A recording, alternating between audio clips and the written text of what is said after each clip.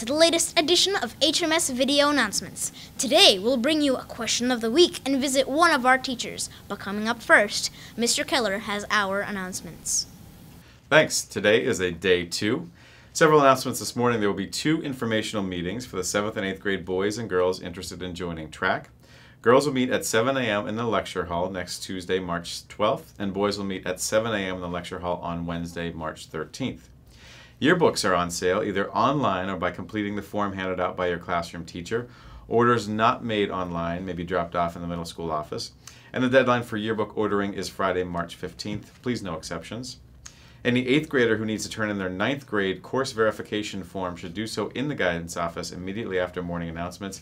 If you need a form, please see Mr. Vera or Ms. Primo. The captain's meeting for March Madness will take place today right after school in Mrs. Abate's room.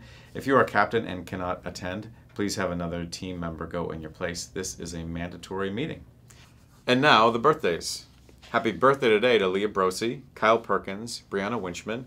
On Saturday, happy birthday to Timmy Simos. And on Sunday, happy birthday to Taylor Fortunato. Happy birthday to all of them. And now, back to the anchor desk. Thank you, Mr. Keller. Now let's visit our 7th grade science teacher, Mr. O'Connell. How long have you been at HMS? This is my 7th year teaching here. What's the most rewarding part of your job? I guess the rewarding part of my job is also the most interesting. It's that every day is something new, and every year is something new. Even if I'm teaching the same thing, it's different every year because it's different kids, it's different material, we switch things around. So it really keeps it fresh. It's never boring at all. Is there a lesson or skill you have learned in your position? I think it's what works and keeps people interested with teaching, and I found that humor and fun and keeping kids engaged is probably the best thing. Also, hands-on work, keeping kids working and doing projects and learning from it and getting to move around the room and talk with them. So that's a skill and lesson.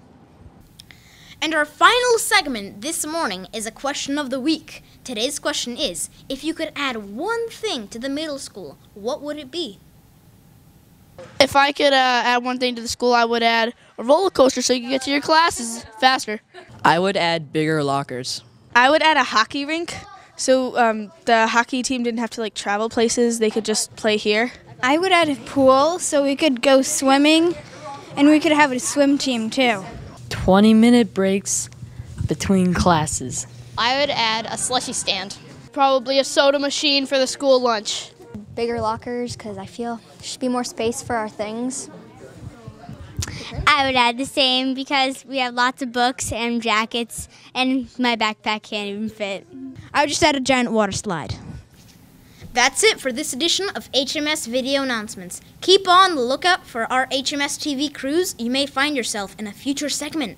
Until next time, I'm Daniel Potapov, and for HMS TV, have a great day and study hard.